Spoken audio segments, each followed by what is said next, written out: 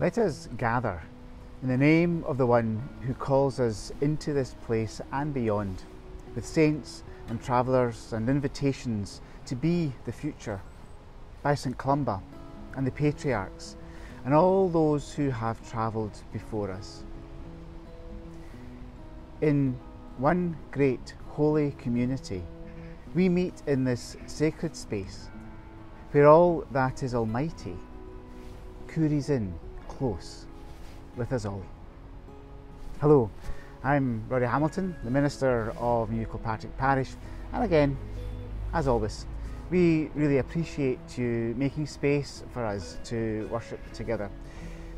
Now, this will be our final video service for a while, unfortunately, until perhaps August, but there are 4 years worth of services in the archive, so feel free to fill in the gaps over the summer from our YouTube channel or from the front page of our website.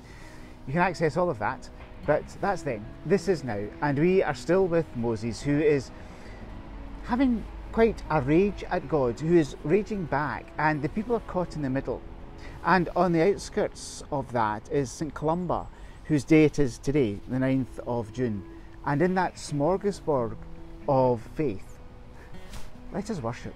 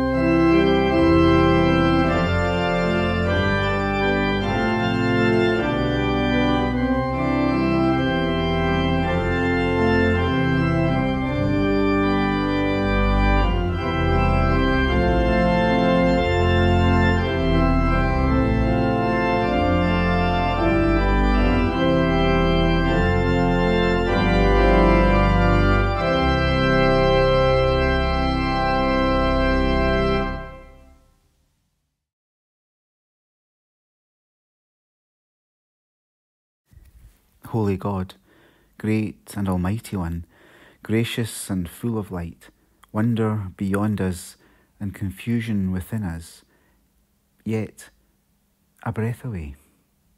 Intimate God, closer to us than our beating heart. Together, we create a holy place where the vastness of the universe fits into a word of praise.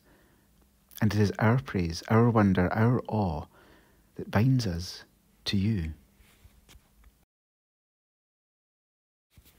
May your patience and stillness guide us when we need to be patient, touch us when we need to be still, that we might know you and the presence you are of love and grace and peace. From transcendence to immanence, from beyond us to within us, Holy God, be here, be among us, between us, within us, around us. And in thankfulness we linger here, comfortable, at home, familiar with your presence, cooried in to your person. Holy God, may we grow together closer to each other in community, faith and love. Our Father, who is in heaven, hallowed be your name. Your kingdom come, Your will be done on earth as it is in heaven. Give us this day our daily bread, and forgive us our debts as we forgive our debtors. Lead us not into temptation, but deliver us from evil. For yours is the kingdom, the power, and the glory forever. Amen.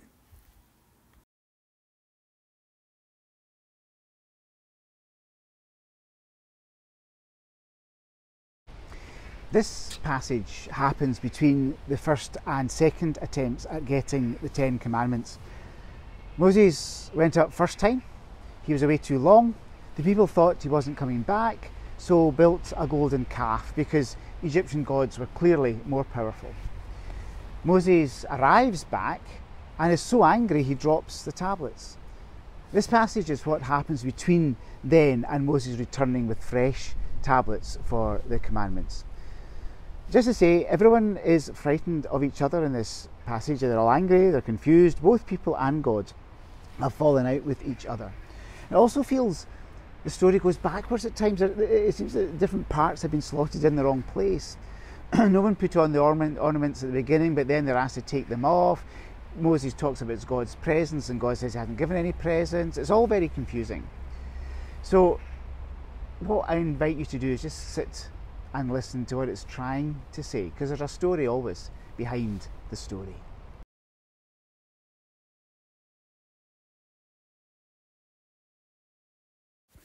God said to Moses, "Leave this place, you and the people you brought up out of Egypt. I will send an angel before you and drive out the Canaanites, Amorites, Hittites, Perizzites, Hivites, and Jebusites. Go up to the land flowing with milk and honey, but I will not go with you, because you are a stiff-necked people, and I might destroy you on the way." When the people heard these distressing words, they began to mourn. Tell the Israelites, "You are a stiff-necked people. If I were to go with you, even for a moment, I might destroy you. Now take off your ornaments, and I will decide what to do with you." Now Moses used to take the tent and pitch it outside the camp some distance away, calling it the tent of meeting. Anyone inquiring of the Lord would go to the tent of meeting outside the camp. And whenever Moses went out to the tent, all the people rose and stood at the entrances of their tents, watching Moses until he entered the tent. As Moses went into the tent, the pillar of cloud would come down and stay at the entrance while the Lord spoke with Moses. Moses said, "You have been telling me, lead these people. I know you by name, and you have found favour with me. If you are pleased with me, teach me your ways, so I may know you and continue to find favour with you. Remember that this nation is your people." God replied, "My presence will go with you, and I will give you rest." "If your presence does not go with us," says Moses, "do not send us up from here. How will anyone know that you are pleased with me and your people unless you go with us? What else will distinguish me and your people from all the other people on the face of the earth? I will do the very thing you have asked, because I am pleased with you, and I know you by name," said God.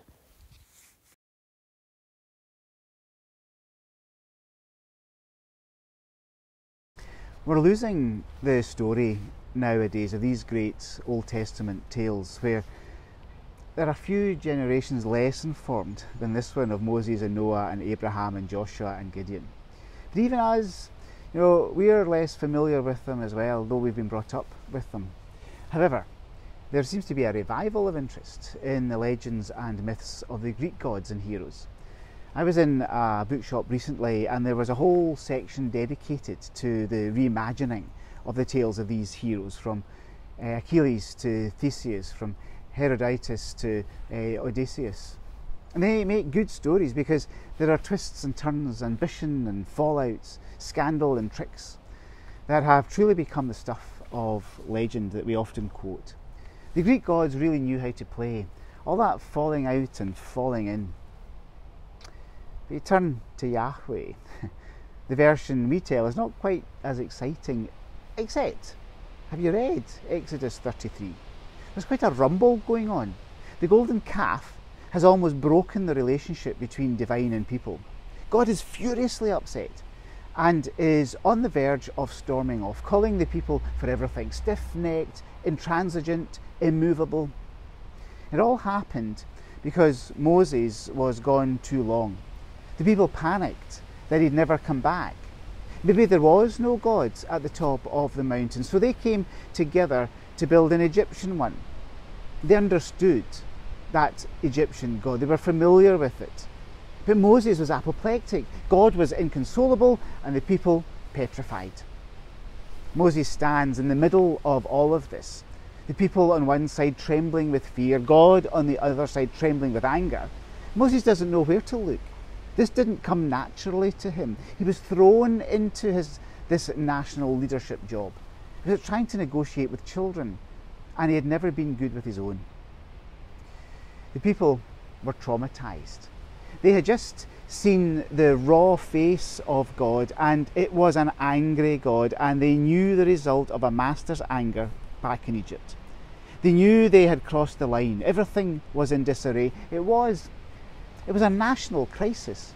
The whole project was spiralling down the plug hole, and they were going to be left in the middle of nowhere without a God to look after them. So what does Moses do? Well, Moses picks up his tent and pitches it outside the camp. He removes himself from the argument and takes himself beyond the boundary of the camp. It was surely the worst possible thing Moses could do, especially as the whole relationship was collapsing. God had just announced, "I will not be with you any longer." And that was when the panic set in. People didn't know what to do or what would become of them. It was almost as if they go into mourning. They watch as Moses removes himself from the camp out to the wild side. They stand by their tents as if this is some ritual loss. Surely, at a time of national distress, a leader ought to remain close to the people, not move out. But maybe what Moses was saying to God was, look, what these people need right now is not for me to be close to them. I'm just human like them. I can't sort this. But you are their God. They need you to be close to them. Think about how these people know of you, Moses went on. They're all petrified. And they've never experienced you other than from fear. You're the God who turns the Nile to blood, switches out the sun, sends famine. You brought the most powerful empire the world has ever seen to its knees, and quite literally put the fear of God into Pharaoh. Then you parted the Red Sea. They've never seen you do anything, any other God like that. You visit us with cloud and fire, and your voice is always thunder and lightning crashing down from the top of the mountains. Exaggerate the original Hebrew a little here. They were petrified of you. Right now, they don't need a show of almighty power.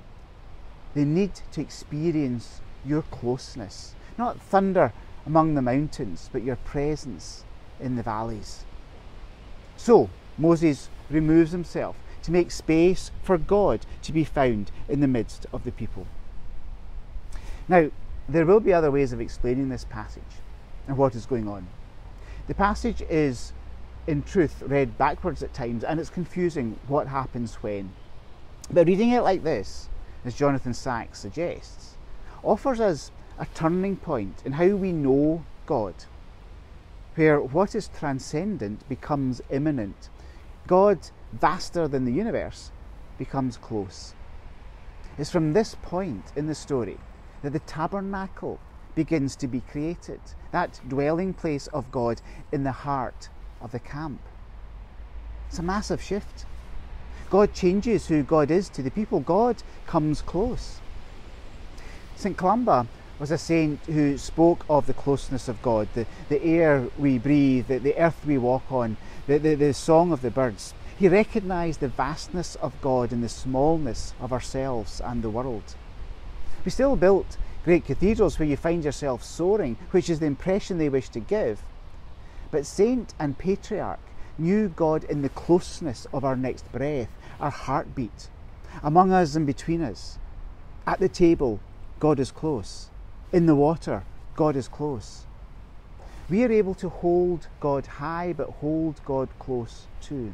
And Exodus 33 is where that begins to happen. God gets what Moses is talking about, and our encounter with God changes. Transcendent becomes immanent, vast becomes tangible.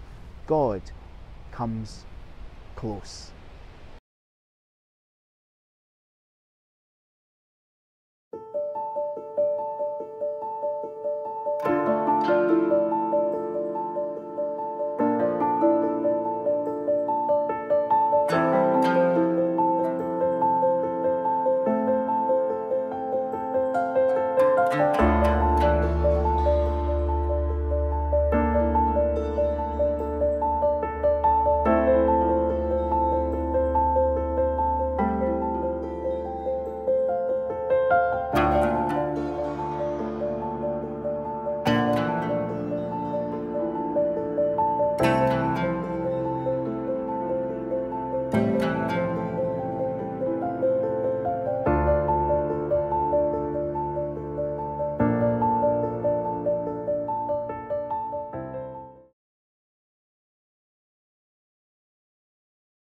Thank you for your partnership in these videos up to now. We've had many years of them now, but as I said, this is going to be the last one for the summer.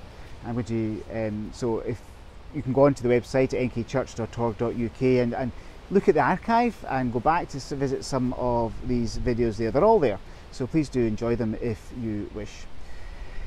Saturday the 15th, we have an event called Story of a Stone. It's 7 p.m. It's a short film included in that as well. The festival have been working with us for our anniversary, and we're telling the whole story of Bearsden way back hundreds of millions of years ago, right up to the moment. And it's from a stone that sees all of these things. So it'll be a fabulous wee play. It's only 30 minutes long.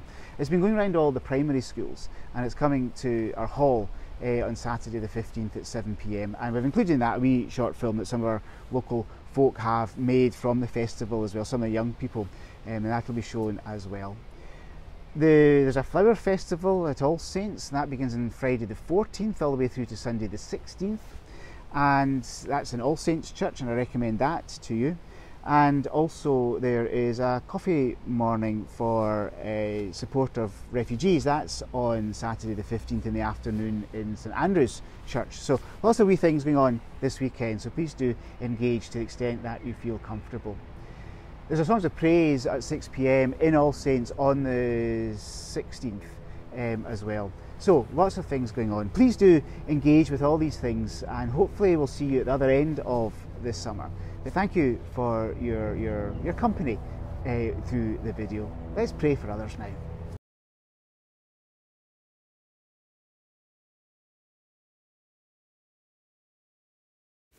Loving God, the peace we need is here.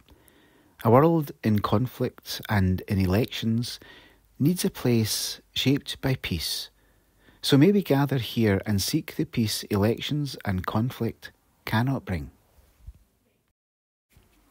For those who remember conflict past, D-Day landings and the trauma of war, of conflicts present in the Ukraine and Palestine, Sudan and Haiti, of conflicts to come and the fear we live under, may we all seek a place of peace the world cannot bring. For those voting around the world this year, decisions that change the shape of the world, now more frightened of neighbour and stranger, for the prejudices elections bring, extremism and half-truths, may all have a vision of a peaceable kingdom and choose for that. For those who hunger, thirst, for bread, for justice, for hope, in a world where tables are empty, trade is unfair, and a country's resources can be taken with tax paid elsewhere, so the poor become poorer. Dare we have a peace that breaks into and shapes economy. for those where climate change is changing everything, where patterns are disrupted, harvests unsure, cycles of seasons shifting. May we live in peace with creation and with the justice and integrity of it too. And for all those who seek wholeness, a safer place to live, a closer community to live in, where neighbours are known and compassion comes naturally, for our families and our friends, those ill and those recovering, coping with bad physical and mental health, among us and between us, may we shape a peace that brings new hope to all our living. So be it. Amen.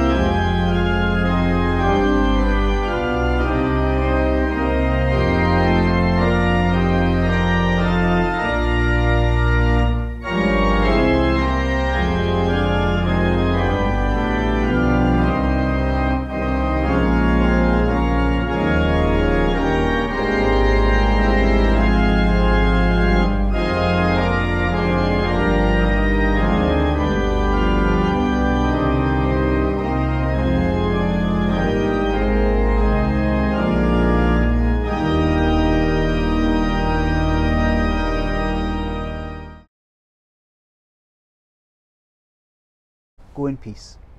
And the grace of our Lord Jesus Christ, the love of God, and the common life of the Holy Spirit be with us all, evermore.